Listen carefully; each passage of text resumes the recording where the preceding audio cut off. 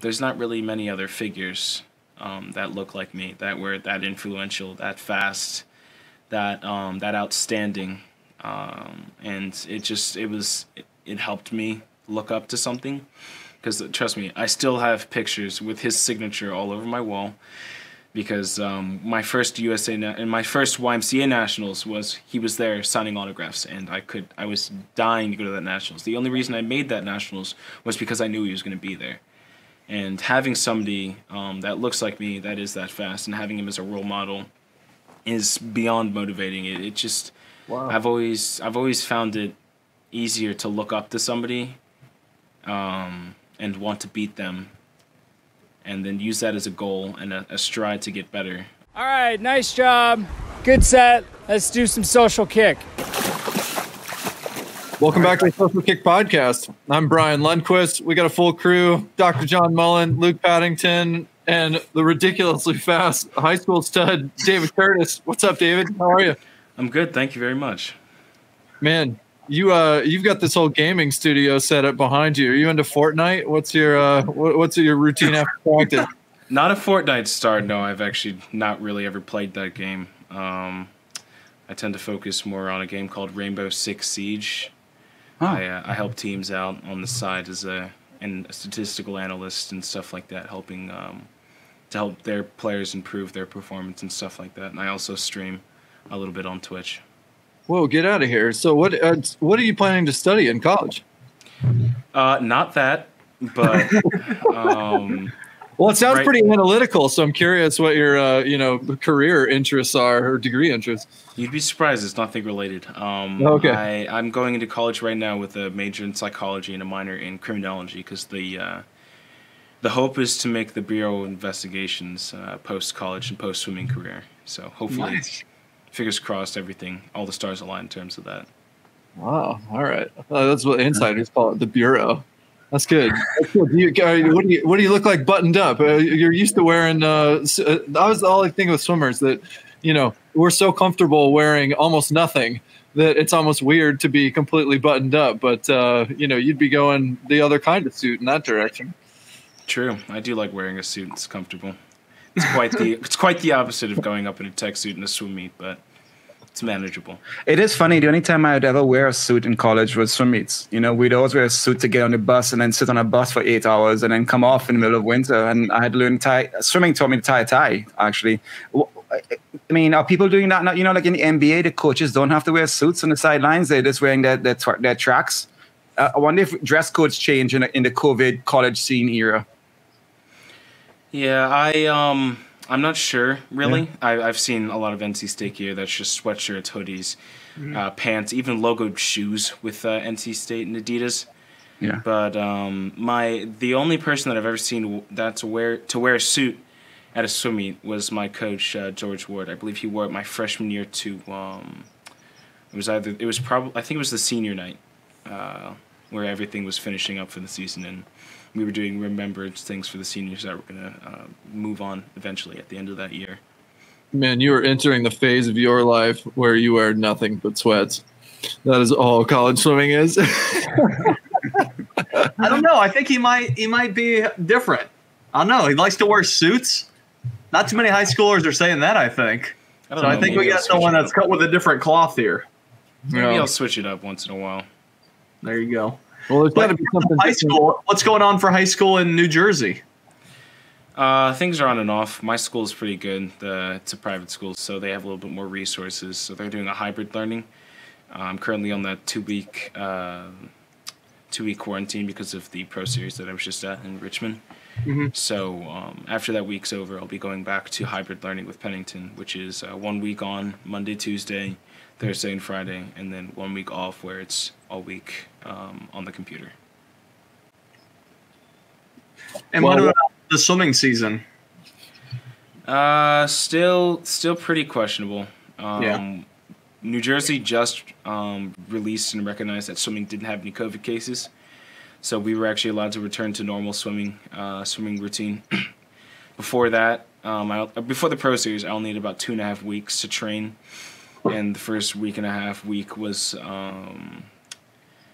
It was like 6 people in a pool, no coach on deck. So it was, you were coaching yourself. You were with 5 other of your swimmers, trying to motivate and coach each other, which was difficult, but we managed. And then back to normal swimming with that last week before the Pro Series. But right now, everything seems to be pretty more open than it was, and getting better increasingly as these vaccines come out. So George is your high school coach and Sue is your Y coach. Where do you train more? Do you share it up? Describe your routine. Who's your primary coach? Who writes your programs? Where do you go more often? And what's your programs like? Well, previous to COVID and this whole high school thing, I used to do like 70%, 60% Sue, and that 40%, 30% with Coach Ward. Because my swimming team, their practices aren't necessarily at the level of challenge that I need to be at to improve. Right. So I try to meet the requirement for Pennington in order to make their practice requirement to compete. But for me to improve, I need to be at Sue's practices because they're tailored more for swimmers that are club swimmers, not people that come and swim one season a year. And they're just more tailored to me and stuff like that. But Ward's practices themselves, he actually will come up once in a while with the USRPT set that is killer. So always going to those practices, being with the team is awesome. But which one is it? I don't really know how to describe it because he and the other coach just has us do repeated 25, 50s, and 75s at random. So they'll yell 25, and the second that you hear 25, you have to go full out sprint. The break in between each lap is you don't know how long you're going to get. So maybe he'll say 25, and then half a second after you touch the wall, he's going to yell 75, and you're gone. And then you maybe have 30 minutes, you may have 4 minutes, and then you're going again doing a 50. So it's sporadic, but I love it. It's my favorite set of all time. Nice. You've got to try that. That's so crazy. Hey, why are we still in this world of high school requirements of like some of you're one of the fastest swimmers in the country? Why like ever in high school, by the way. So why are we still talking about you have to meet a minimum requirement to get on your high school team? This is like so ludicrous.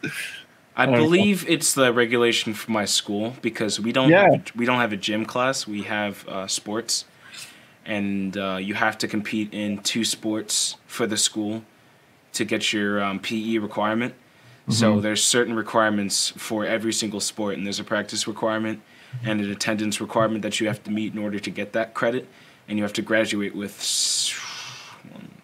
8 credits at least, I believe, 7 or 8 credits in order to graduate with a successful diploma. Yeah, but I think what I'm getting at is that it's kind of backwards because, you know, the whole point of educating youth on physical fitness is so that you understand how to treat your body. Clearly you do. He needs to know how to do relay starts, or he might not make the high school relay. Come on, we know that's what these high school workouts are for. Yeah, still working on that, by the way. That sounds like okay. So I enjoy that kind of pain, so I could see the appeal of that kind of workout. How much of your current training program involves USRPT? Not much. I'll do a set here and there. A lot of like the big sets that I do of repetition training is 650s on 6 minutes, where I'm just doing full out sprint, total full sprint from the wall to wall as fast as I can go.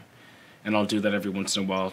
Mostly before meet, maybe a week before meet, so I can get my sprint muscles going at least, as I try to keep those active as much as possible. But surprisingly, I train more like hundreds and 150s base because my coach is very adamant in making sure I have an athletic base so I can survive throughout 100, which this Pro Series I did not, because I did not have the base in order to compete at that level. But she's really good at making sure that all of our swimmers can start out fast at top speed and then hold themselves through that last and final wall, which is where I focused on mainly for my training. Yeah, I'd love to learn more about what are some things you're working on for the 50 free right now, either with Coach Sue or the high school coach. And then also, like you said, the 100 free, obviously, it sounds like training just wasn't behind you due to some of the COVID regulations. But what you see you need to work on for getting to that next level in the 100 like you have in the 50. The biggest thing is the base, because I started out pretty good. I was watching the review of the video, and I was out right off the start with Coleman and Justin, who ended up doing very well in that 100, along with Surhoff. And it was basically just the back half where I didn't have the strength to surge and stay with them, and I died off pretty hard. So it's working on the leg strength and leg speed endurance, and then the upper body, the pull and the endurance that I have there to be able to finish that race as fast as I started it. For the 50, it's a lot easier to train for that, and a lot easier not to be in the pool and still be successful, because I have that sprint tissue and sprint nerve fibers in there. Like, everything, just some of that doesn't go away even with me sitting out for weeks on end. But I've been doing a ton of out of the pool work with my my personal trainer, Dave Tees. I work with him. He's on the national team roster with me as my trainer. We do a lot of body weight training, a lot of stability training, and a lot of isolation training in terms of isolating individual muscles and strengthening them so that my start can be better, my kick can be better, my underwater can be better, the raise on my stroke, the recovery on my stroke can be stronger and waste less energy. Oh, he's very specific, and he finds individual parts, does tons of research on them, and then he then will isolate that in the next workout. So we work on that part, and it never is a generic workout. It's always individualized to me and what my needs are. I think you may have just pointed out one of the keys. We were talking earlier about your stroke, and you have a very distinctive stroke in your 50 at least. That's the only time I've seen you swim. You got this massive kick. Your kick comes out of the water sometimes. It almost looks like you're swimming downhill. Your stroke rate is low, and you're going so fast. It just means you're grabbing so much water, and you're so strong. You're grabbing it so well. And Brian, it must be what you just described, a huge part of it, right? Just that whole power and ability to feel the water so well. Yeah, the big part of my 50 is power. That's what I work on a lot with my training partners and Dave. It's just all about the maximum amount of power that I have in my pulls. Like I try not to spin because I feel extremely ineffective, and I don't go as fast if I'm spinning. Yes, my arms are moving faster. I've tried it before in a race and it did not work. It's just focusing on the recovery, the fast recovery on top of the water, and how much water I'm grabbing with my arms, and how I'm utilizing that and pushing it behind me, because I'd rather be pulling a lot more water and going faster and have a slower stroke rate than having a higher stroke rate, taking less water, and then wasting more energy that I could be using in that back half, that last 5 meters, that last sprint push. What happened in 100? Go ahead, Brian. Well, I was gonna say, if you mentioned your training is, I think probably the same direction Luke was gonna go, the 100 and 150 and doing some of the longer distance stuff, and then coming down to race. How do you apply that sort of application on the water, maximizing force, maximizing power, when a lot of the rest of the training is based around, this is notorious for swimming. It sounds like you're probably somewhere hybrid in the middle where, we're swimming these longer distances and then coming down to sprint for just 21 seconds. So like, how are you thinking about applying power to the water when you're doing training and some of the kind of like training for the 100 so that you have that speed endurance? So what I tend to do for the 100 freestyle, if I'm perfectly in season and working hard, is I try to pull more. That pull strength with the paddles helps me strengthen my shoulders and my core, so I can have that strong pull. And focusing on the power when I don't have equipment on, it's just all about bringing my. I don't really know how to explain it. It's just it's becoming more automatic for me that I have to actually think about this now.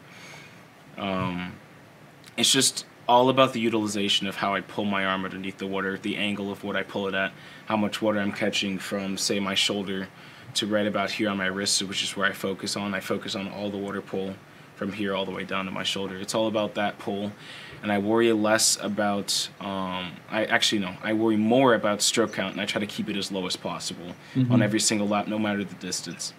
So I believe I was looking at some of the statistics from my 50 freestyles recently from Worlds and the Pro Series and Nationals, and I have around 17 cycles in 15-meter freestyle compared to some of my teammates that have around 26-ish.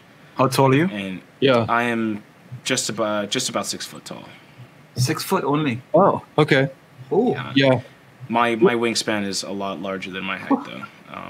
Yeah, I think so. I'm 6'4", and I think I took 36 strokes. So yeah, just you're taking fewer cycles than I am, which is huge. Are you a good puller? I mean, did you pull a lot then? Surprisingly, not as much as you would think I would. Okay. I pull. It's a part of my warm-up routine. My coach has the same standard warm-up routine that I've had since I've ever started with her. It tends to be more of a longer distance swim, maybe a 400, sometimes with fins, so we can take the pressure off our arms if we had hard practice the previous night. We go into a little bit of a drill, kick, hybrid, and then we go into a pull. We tend to do either 600 to 1,000 yards of either straight pull or hundreds of pull on 5 seconds above base interval, which for me is 110. So it's kind of built in as well. Outside of that 600 to 1,000 yards of pull itself, dedicated with the equipment, she'll come in and say 1 breath, low stroke count, so that we're focusing on the pull and we're lengthening our stroke and using the entire length of our arms and utilizing that correctly, so that we don't find ourselves chopping in or not using our arms to what the capability of it should be. Huh. What?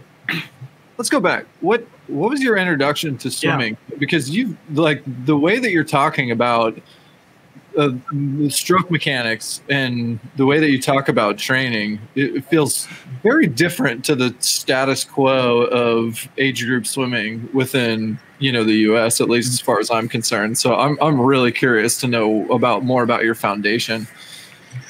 Around 8 years old, I started swimming at the YMCA as a part of a water safety because my parents didn't want me to drown in the case that I were put in the water and I didn't really know what to do. I am adopted, so I was in a place that was not the best previous to that adoption. So I had a lot of issues with sensory adaptation, and the people that worked with me in physical therapy said that water is the best place to balance yourself and center yourself and figure out where your body is. And at the time, that was the best thing mentally for me, and then also physically, so that I would understand what to do in a situation if I were put into water. And it kind of hit off almost instantly, because not only was I comfortable in the water, I kind of took to it rather fast and accelerated in the courses faster than the curriculum had for me. Yeah. And then the lifeguard that was working with me and the swim instructor was like, you got to get him on a swim team, and then it all started from there. Wow. Was this at Hamilton Y, where you're at now? Or? No, actually, okay. I've been on 2 previous teams before. It started up Pennsbury Aquatics, which is a club team off of a high school team, which is not too far from me. And then I went to Trihampton YMCA, which was my introduction to the YMCA. I was there for quite a long time. But the coaching staff situation there wasn't stable. They lost head coaches every single year I was there, so there was a new head coach every single year, which for me wasn't ideal because I got to know the coach, I got to understand him, or her in one case, and then they'd find somewhere else and then end up leaving. So I went to Hamilton Aquatics, maybe, I don't even remember how long ago, it feels like ages, maybe about 3 years ago. After an introduction that I had with Sue Welsh at YMCA Nationals, because I was alone at that Nationals because nobody else on my team had the times to qualify. So they picked me up and I stayed with their team so I could have more interactions with people from Jersey. Definitely. And obviously Sue's been at Hamilton for a while, so you don't have to worry about coaching turnover. Nope. But what type of swimmer were you when you went to Hamilton, and what changes have you made and seen since then? Coming from Trihampton YMCA, I was a mess. I number one, didn't have the work ethic that I do today. I just didn't really care. Like, I was kind of at that point naturally fast. I don't want to say that in a cocky way, but you're going 21.8. You're naturally some. Let's be honest here. Come on now. If you got it, you got it. It's cool. I didn't work for my times previous to Sue. Like I would sit out a lot. I just didn't have the motivation or the work ethic that Sue brought to me. But the coaching staff at Trihampton didn't really challenge me in terms of that work ethic, so I kind of got away with it for way too long. And once I joined once I joined Hamilton, she did start challenging me, keeping me in the water. And she did start giving me practices that I've never seen before and practices that made me hurt and stuff I could not physically do at that point. So that it made me want to do those practices to complete them, to make sure that that I would improve. And so like she gave me goals that most definitely helped me improve my work ethic, my mental game, and then also just my overall swimming ability. I wanted to get into you being a black swimmer at an elite level and you starting swimming at age 8, and the whole reason you got in is the parents, the fear of drowning and learning to swim, and you going to NC State next year. Brian's teammate at one point, Cullen Jones, that's where he swam at one point. Cullen was one of the top swimmers in the world when you started swimming. Cullen right now is working USA Swimming to do exactly that, to stop the stigma that black kids can't swim and to stop people from drowning. Just talk about those role models and the influences, and because you are becoming your own role model right now, and you are similar to what Cullen has been doing. So from what I could comprehend the international swimming world, Cullen Jones was always on my mind because there's not really many other figures that look like me, that were that influential, that fast, that outstanding, and it helped me look up to something, because trust me, I still have pictures with his signature all over my wall, because my first and my first YMCA nationals he was there signing autographs, and I was dying to go to that nationals. The only reason I made that nationals was because I knew he was going to be there. And having somebody that looks like me, that is that fast, and having him as a role model is beyond motivating. It just, wow. I've always found it easier to look up to somebody and want to beat them, and then use that as a goal and a stride to get better. Somebody asked me before, what's my goal to getting better? And I told them, find somebody that's faster than you and work every day to beat them. And that's the motto I've lived with from day one to now. I'm looking up to Cullen Jones and seeing that it's possible for somebody like me to achieve such high honors and such high goals and stuff like that. I was that's moving, man. I mean, Brian, you know Cullen, and you know what he's like and where he came from, and I'm sure he'd be so touched to even know he influenced one person for us to a particular level. What made you decide to do the NC State route? Was it because of the similar path he went? Did you feel that support from Brandon? What was the deciding factor to have this path to go forward, to continue your journey? Because you have set your high levels of where you want to be in your career, in your swimming.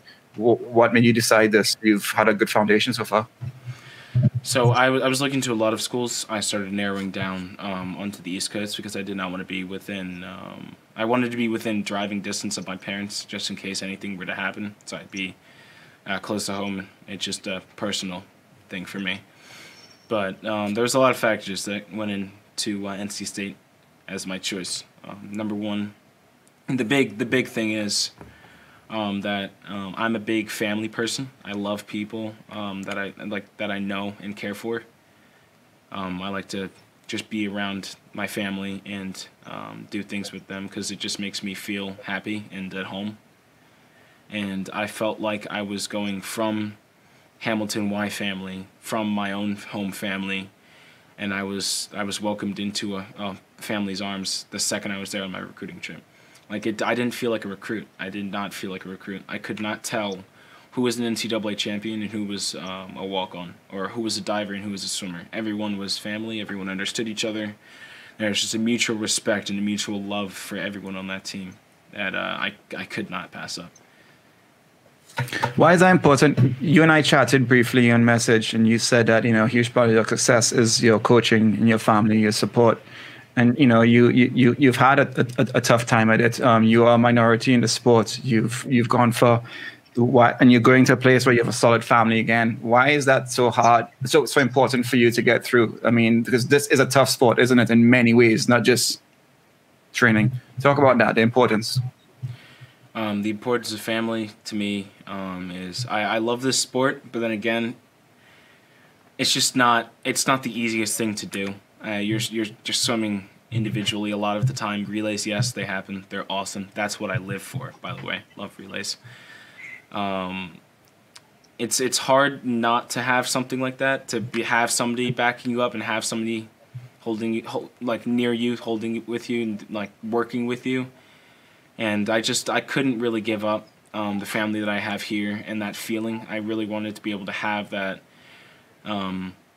that idea that I have somebody supporting me and that I have teammates that are working for goals that are similar to mine and that are at the high caliber that basically all the NC State swimmers are at. But yeah, it's just the whole idea of family is an absolutely necessary factor in order for me to swim. Otherwise, I would not. If relays didn't exist, I would not be swimming. Wow, that says a lot about you. I'm curious to see how you perform on NC State relays, college relays. You're certainly on the path to be on, some big time Team USA relays. And with that in mind, what I'm curious about is we talk about Cullen and the influence that he had on you, and how and how that can really form the mindset of somebody who can't necessarily see themselves on the Olympic team, but they can identify with someone who's successful and looks like them and maybe came from somewhat of a similar background as they did, and follow that path. What I'm curious about is, like, have you started to think about the potential for you to be that influencer on other people? What has that entered your frame of mind yet? I'm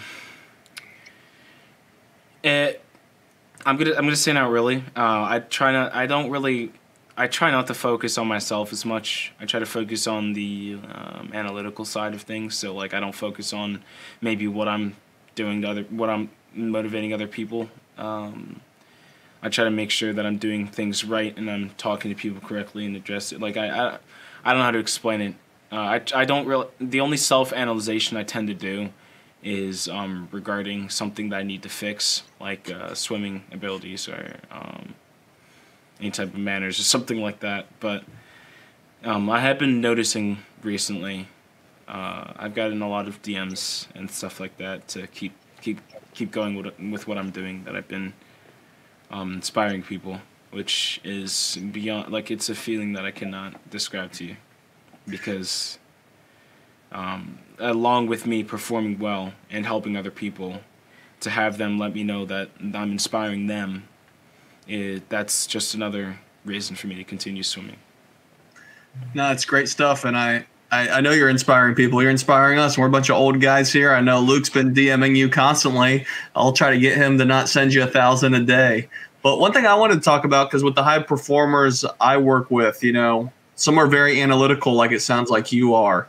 I'd like to learn about how you balance swimming analytics and just being able to perform, because obviously you can't go to the block in robot mode thinking about just analytics, especially for the 50. I'm sure Brian could attest to this. You got to just get up there and rock it. So how do you balance those two sides, and how do you use analytics with Sue and the rest of the coaching staff? I'm very lucky to be on Team USA for one. And they have an extremely good high-performance staff that takes videos of my races and does statistics on the races themselves, whether it be the 15-meter mark, the underwater, and the stroke cycles. So I tend to look at those a lot when I'm practicing, so that when I'm looking at those stats, like, for example, the first 15 meters at Worlds was the slowest part of my race, and I tended to build on my 50 freestyle, which in essence is not what you're supposed to do in a 50 freestyle. You're supposed to be guns up, going right from it from the start. So I took those analytics from that meet and applied them into practice. So I was working on those breakouts. I was working on the underwaters. I was working on the kicking and the kick strength and the kick rate that it was to make it as high as possible. And then I also take those analytics and take them out of the pool and go to Dave T's, and I'm doing lifts that improve my start reaction time, working on raw reaction timing, stability, so that I have a stronger block presence, and core, so that I have better underwaters. And I try to make sure that doesn't go into the pool when I'm at a swim meet. Like I will, the only thought I really have in my mind is, look, I've looked at this before. I've thought about this. I've trained thinking about these analytics and thinking about how I'm going to fix these certain parts of my race that aren't as fast as they can be. And then I'm just going to rely on my training and just go with what I have and hope for the best. David, what is block presence? I am very I do not have good balance, so I cannot balance very well. Like, you'll see me wobble in the block occasionally. That's just because my balance is atrocious. But that's one part of what I mean with block presence. That's what me and Dave call it. Just the strength of my arms on the block, the strength of my kickback on the fin, how strong I am when I go down and tense up, and then obviously the stability. It's just all the different aspects of the start itself, from going down and then jumping off. Mm-hmm. When are you what changes are you making, and when are you breaking Caleb's record, his high school record? What day? We can tell you if we want. We can let you know. I don't know if I'm gonna break it, but that's definitely a goal for me. In my last high school season coming up, it's unclear when I'm gonna have high school meets because of COVID. Hopefully Easterns happens, because if Easterns does happen, I'm gonna full taper for that and shave, so that I can attempt to get that record in the 100 as well. Because what do you need to do? 100. What do you need to do to break that record besides just sprint your mind out? Have you noticed something in that 19.4 that was the easy fix, and I fixed it already in that 21.8 I just did? Yes, there's been a lot of fixes since that 19.4. Hence why untapered and unrested, I went a 21.8, which is for me mind blowing. My goal was a 22.5 for that meet, and I went 21.8 in prelims, and that was. I believe somebody caught it on camera. My face was just so confused. But I've definitely improved the first 15 meters of my race in terms of the underwater. I've been working with Russell Mark, who's the head, I'm going to say, technique analyst. I'm not really sure what his position title is, but he's helped me so much on my start, and helped me look at other people's starts like Caleb Dressel and fine-tune it so that it's as effective as possible. Because what happened on my start in Budapest is my legs dropped and my feet hit the water as my body entered, so I created drag, which added a ton of time. And eliminating that by fixing up the start and fine-tuning it so that it works for me, with Russell, I was able to make things a lot faster. And that was only just fixed actually by the beginning of COVID, before or after the Easterns and before the Pro Series. How you approach the wall in your 19.4? Have you noticed that? Could you think you could improve the approach in the wall in 19.4 better? I mean, I know that comes with racing and timing and just being up there, or is that just a one-off thing? Yes, I can. Definitely with the fixed 15 meters that I have, it's definitely going to contribute positively to that time. But going into the wall and coming off the wall is definitely something I need to work on. My flip turn, my leg base is bigger than my torso, so it takes me a little bit longer to get my legs over in a turn. So it can come off as slow. So improving that, along with my underwater off that wall, which has actually been better off the wall than it has been off the start, which I need to fix. But all those different micro fixes in that 50 freestyle, whether it be that turn or that start, or even just where I breathe and how I breathe. I believe Nathan Adrian shouted me out in that intro. The way he quick breathes is something I've been looking at in terms about how he the breath that he takes is so fast that it doesn't throw his body out of line. Just those individual things, I think, by working on them in the pool and then working on the strength aspect out is going to bring that down to hopefully what I want is an 18.9. There you go. That'd be huge. We're all excited for that. But obviously, Olympic trials, Olympics, long course swimming is also on all of our forethoughts and what we want to see. So you said the start. I agree. The start's something that when we were watching your video, we're like, yeah, there's some room to improve there, especially when you're looking at Caleb and some of those other guys, right? You mentioned kind of building that 50 at Budapest, I believe is where that race was. What are some other long course changes you're looking to make in that 50, and what are you hoping to go?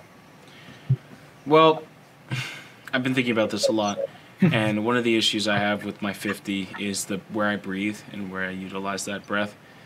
I failed to do it correctly at the Pro Series in the final, hence why I won a 21.9, because I breathed twice. I breathed way too soon, and that resulted in me almost blacking out, so I had to take the breath, and I couldn't finish the race if I didn't, which would have been so much faster if I had, because I had so much energy in that one. But so definitely thinking about the utilization of that breath and working on the breath control, and that's only going to come in practice. Working on that breath control with pulling, by the way. I tend to do breath control more with pulling. So expanding my lungs and making sure that I can withhold as much of that breath as I can, so I can use less energy and use more energy and just surging to that wall. Where do you want to take a breath? What I plan on, I usually plan on doing it around the 35 or the 40, so that I only have about 15 meters to go, or 10 meters to go until that finish, which for me is plenty enough to do that final surge into the finish with a nose breath surge into the wall. But I believe I was a little bit past the 30, a little bit before the 35, and way before the 35 in the prelim and final in Pro Series, which is why I didn't necessarily go as planned. I mean, a lot of the top guys won't take a breath at all in the 50 long course. Is this something that you've thought about, or why do you think one breath is the best strategy for you, or is that just the best strategy at this moment? I suffer from pretty bad asthma, so my lungs don't really expand to what the normal humans' lungs should expand to.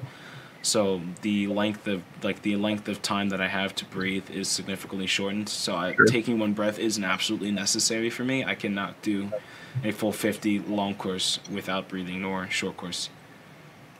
Just for my physical safety, I don't want to push it because things could go south pretty quickly. Gotcha. For me, so I tend to think about where I'm going to place that breath, because not only does that breath save me from dying, it helps me rejuvenate my muscles with that extra oxygen, so that I can finish stronger and have, I think, in my opinion, more energy because of that oxygen. Is that something you've talked to the NC State coaching staff about? Because breath holding is obviously a big component to, even for the short axis strokes too. Well, for all strokes really in the short course format, which the college season is focused on, even though we're all focused on the Olympic Games. It's a big component. So I'm curious, kind of how, there's a road to navigate with someone in your situation. I'm curious if that topic's come up. It actually hasn't really. I'm sure they notice. They do a lot of scouting because they are very, very good at looking at those individual things and looking at things to improve and how to individualize training for each athlete. That's one thing that they stress a lot, is it's not basic training. Not everyone does the same thing. You do what's best for you. Right. But at this moment, I haven't had a chat about my breathing situation, because I haven't really thought it too much of an issue to discuss. But I definitely should look into that, so I can make them aware that breathing is a necessity for me in order to survive in the future. Well, we'll just cut that section and we'll send him a clip. It'll be fine. Yeah, I can send it to Braden. He'll appreciate it. I got a question for you about, you mentioned this a couple of times and earlier when you said, about sprinting, I can just get ready to sprint. It's my faster tribals. I can get up and go. I know what it is. The four of us here are sprinters. Two of us have gone 21 long course. It's not me. guess that. 50% of us here have. Yeah, I've gone 21 long course. What is a world-class sprinter to you? We're doing a show on sprinting next week, and it's speed. What is that? What does that mean? Like, it's a 50. What switches in your head? What is that feeling you have in your soul? What is raw speed that has you going to that once in a generational kind of speed? What is that? Well, when I think about speed, I think about thoughtless, controlled technique. That's what I'm going to call it for now. I'm thinking about everything that I've worked on in practice in terms of perfecting that technique and not thinking about a thing.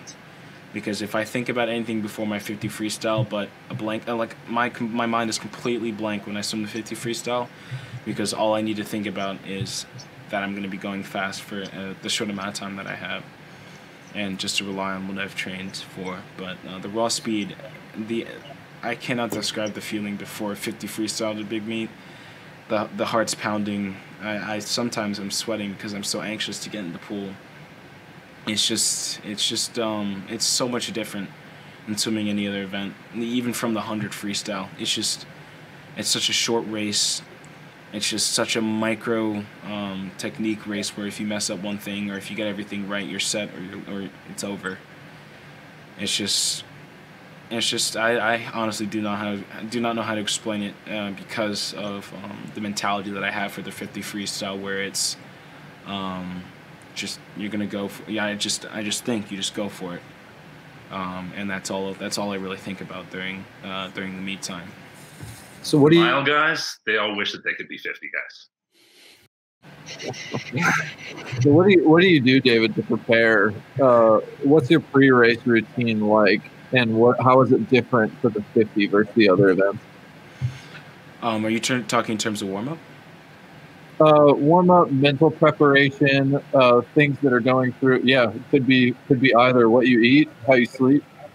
In terms of all racing, music is extremely important to me.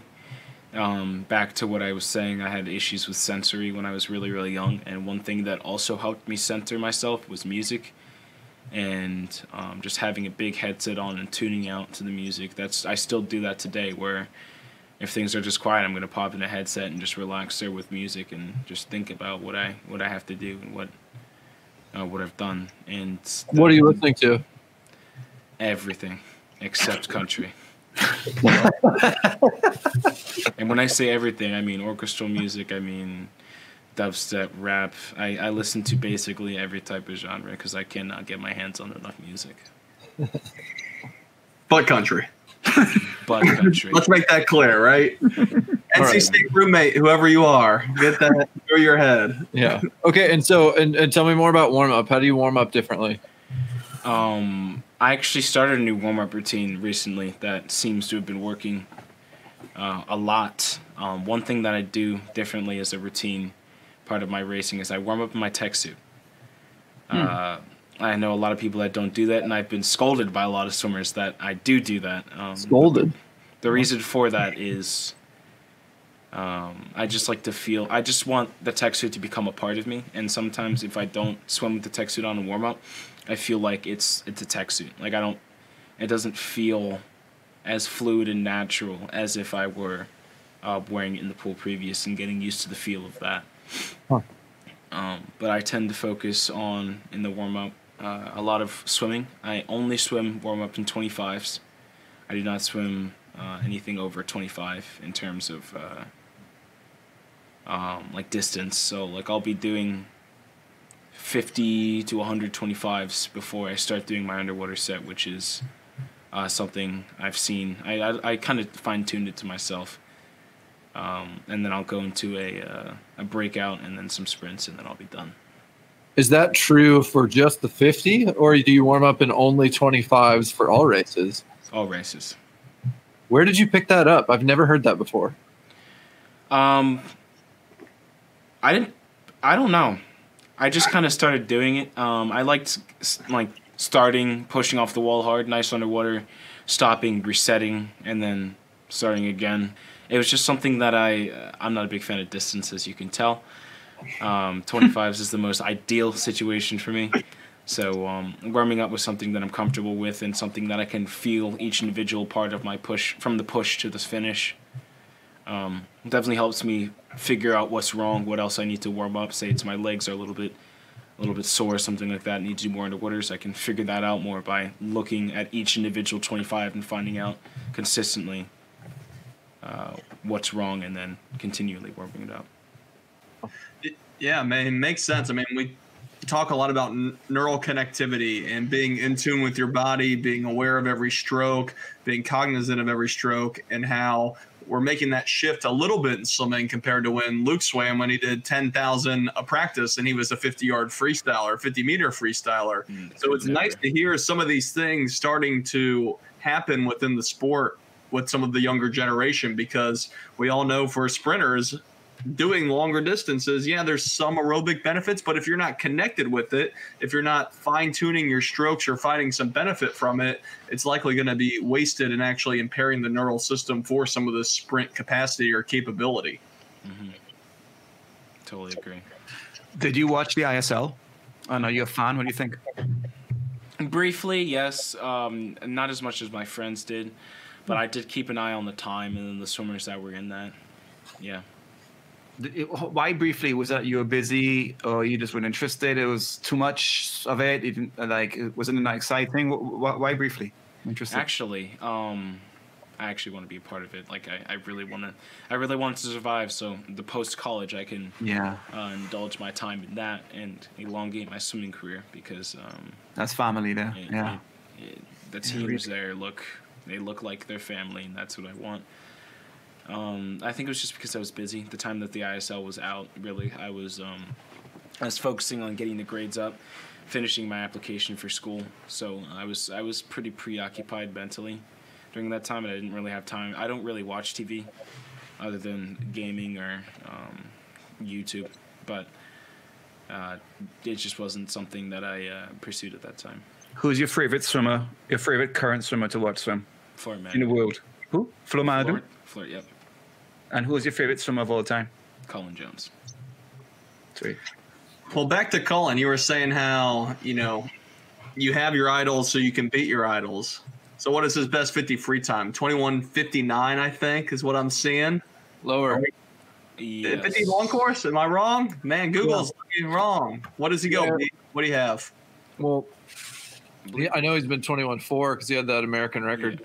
Yeah, I was going to say 21.47. 21.40 American record. Yep. 2009. Okay. All right. So 21.40. Are we going to be seeing it at trials in 2021 out of you? It depends. Okay. Depends on my training situation and how things are going with that training and how COVID flattens out. But if I'm going to be in the pool from now until the end of the season, going into the June season and the Olympics, then why not? John and I were talking about what trials look like in 53, and I threw a number out there and I started counting, and I can see 16 guys going under 22 in America trials. I counted 10. Brian. What? I'm asking Brian, does he think 16 guys under 22? In the U.S., no. I counted 10 off the top of my head. I counted 10. No problem. But then we're talking about what is it going to take to make top two? Like most of those 16 guys are like 21.9s, 21.8s. But what's it going to make top two? And we had a hard time thinking who can go 21.4 and under. That's more than one or two folks. I'm thinking the time to make my goal time is 21.26. The 2.6, unsure why. That was just something I came up with.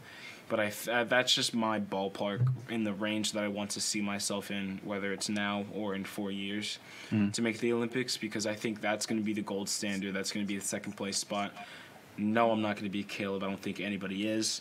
So it's fight for second in that race. And I think that's between the 20 – from 22 and under, I think is going to be the ideal area of where that second place spot is going to be. One thing that Cullen Jones, Brian, talk about this. Cullen always had, on the day when it mattered, he always got his hand on the wall first. Always did, and that's what he did. Brian, you have tons of those stories. And David, what kind of swimmer are you? Are you that kind of swimmer as well? But Brian, talk about Cullen and what you were so impressed when you trained with him, and then when he showed up to race. Well, there's nobody that I've ever been around.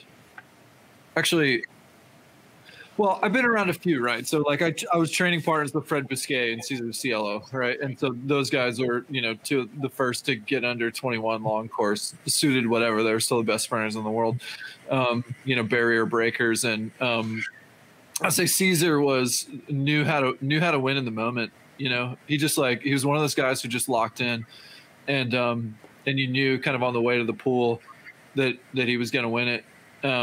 And I knew before 2008 Olympics that Cesar was going to win gold. And if you talk to Brett or anybody else like around who was close around him, he already knew he was going to win it before that race happened. And I think Cullen was one of those few people who had that rare ability to turn it on when it was needed. When the lights were on, Cullen was on, and that's a rare breed where you just smell blood in the water, and you know how to get your hand on the wall. And when the lights shine brightest, you're at your fastest. And I'll have to be honest, like there were a lot of times that as I trained with Cullen for 6 months at Swim Mac. That was my closest to him as a teammate. But like, was he the fastest in training? No. Was he the most consistent in training? No. But what I realized was that, like, when Cullen was on, like he knew when to turn it on, and he knew how to do it, and that's not something that everybody knows how to do.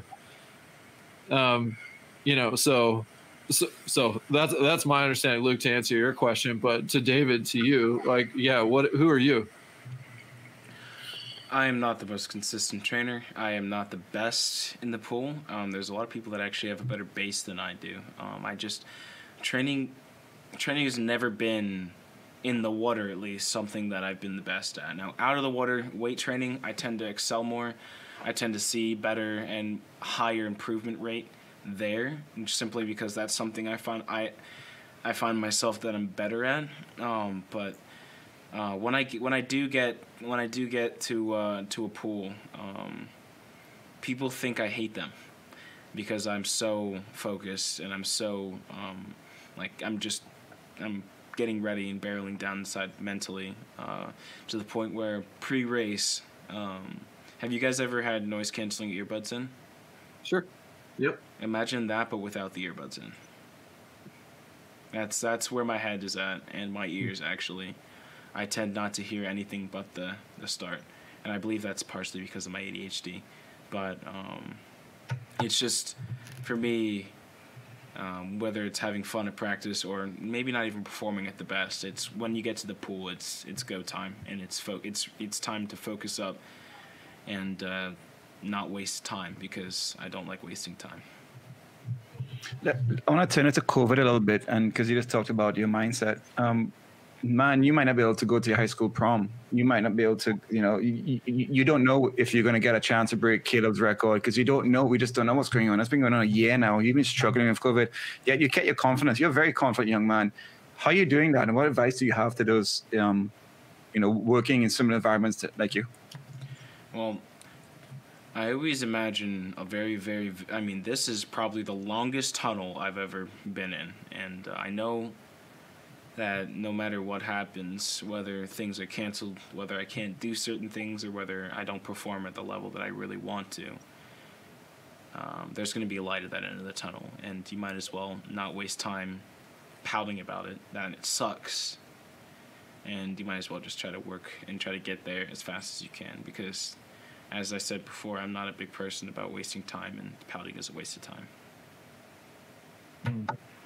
And have you encouraged younger kids who probably their dream is to make Y Nationals? That's the epic, and they're struggling and they're getting things hit besides COVID. They have a really rough home life. They have a they're black swimmers, and they're having prejudice on deck. They can't afford to swim at the swim club. What advice are you giving them to get through these tough times, despite all these things being thrown at them? There's a lot of odds that are going to be thrown at you, whether it's, like you said, financial issues or environmental issues or mental issues or physical issues. And there's two types of people. There's one that quits, and then there's one that perseveres. And if you want to be that person that's excited and happy in your own success, you want to be that perseverance person. You want to make sure you need to work to be that perseverance person. And the only advice I have to you is you can be that perseverance person if you want, and you have to work for that. Now, that person that quits, that's pretty damn easy. You can just sit down and you can call quits. It's easier than trying to go to be that perseverance person. And everybody should strive to be that perseverance person. It's just you need to choose. How old are you? Man, this is heavy, man. This is great. I agree fully. That's so mature, and it just shows how well thought and empathetic you are. Like, kudos, man. Kudos. David, what's the hardest race in swimming? The 100 freestyle. Would you rather have an Olympic gold medal or set a world record? Olympic gold medal. Who's the greatest sprinter of all time? Caleb Dressel. Why aren't there 25s in competition? I don't know, and I still question that to this day. Which ISL team would you want to be on? DC Trident. Why? Because I like Washington, D.C., and I like their colors. Well, it's right on the Eastern Seaboard. They're your local team. Speaking of them, so you picked a team straight away, and you answered that question quickly. I wonder, do other people that follow ISL more? You mentioned your teammates and your friends would follow ISL more. Do they identify with a team? Are they fans? Do they have sweatshirts? Do they have merchandise? Are they into it? But for a particular team, are they fans of certain swimmers? I know most of my friends are DC Trident fans, and I know one New York Breakers fan. They do all have sweatshirts. I do not yet, but they actually have a lot of stuff. I should probably ask for some. But We're gonna hook you up. We know the GM and the staff, huh? And we're speaking to the captain soon. Yeah, we're gonna hook you up. Awesome. No, that's accepting some sort of. You gotta be careful about your eligibility if you do that. Yeah, don't know if I can accept that yet, but maybe in the future. Oh man. Well, hey, I actually have one final question for you, which is the difference between short course sprinting and long course sprinting. Because the way that you talked about it, it sounded like, for you, it's no matter what happens, it's go. Okay. Mm-hmm. And I was listening to some conversation recently with Anthony Irvin, two-time Olympic gold medalist, 16 years apart, who says that for the long course 50, you build a 50 freestyle. And that sounds counter to what you were saying, but also toward the end of the race, you're sucking for air, asthma or not. You're like thinking about breath control and how do I surge to the wall, where he's thinking about building. Where does that come from? Have you played around with different, and for you, that you've got to lock into go fast, go, versus the other school of thought. I used to not have the physical ability to just go right off the bat, so I would physically build, and then I started testing with that go theory and started going sprinting right off the bat. And whether it was in the 200 free, which actually I experimented in an inter squad meet in December. No, not December. It was like a while ago. And I dropped 5 seconds because I took it out faster. I started experimenting with that go theory, and by taking it out faster, yes, I die sooner. But if I work harder in training, then I'll die later. It's inevitable. It's gonna happen. But taking it out faster, in my opinion, it's just a confidence boost, seeing you're ahead, whether I am ahead or not. But it's just, for me, building, I tend to have energy left, where if I take it out as fast as I can, I don't have any energy left, and I hope for the best that I don't die too soon. David, you're a cerebral guy. You clearly think about all of the things related to the sport, and you strike me as someone who has the part of the contributing factors to why you're successful is that you have the mental fortitude as well as the physical acumen to pair those things together. Not to mention the toughness to do 25s, 50s, 75s all out on command, which makes me scared to death. But by the way, It's Luke, fun, John, trust me. we should totally do that set. We're gonna make Luke puke in the pool. It's gonna be great. We're gonna love it. I can't wait. It's gonna be awesome. David, thanks so much for hanging out with us. We'll call it there. Well, yeah, really looking forward to seeing what you do, in the upcoming season for sure. Look forward to seeing that 21-2-6 and your career at 18-9. That's right. Hopefully. Yeah, man. But come back and talk to us when you're famous, and you're already famous. But yeah, thanks for hanging out. We'll see you again soon. That's it for this episode of Social Kick Podcast. We'll see you next time. Hey, everybody. Thanks for hanging out with us. If you're enjoying Social Kick, tell your friends about it. And make sure to tell us what you liked by leaving a comment, and make sure to subscribe wherever you get your podcasts. We're also available on YouTube at the Social Kick Podcast, and you can find all of our content on our website,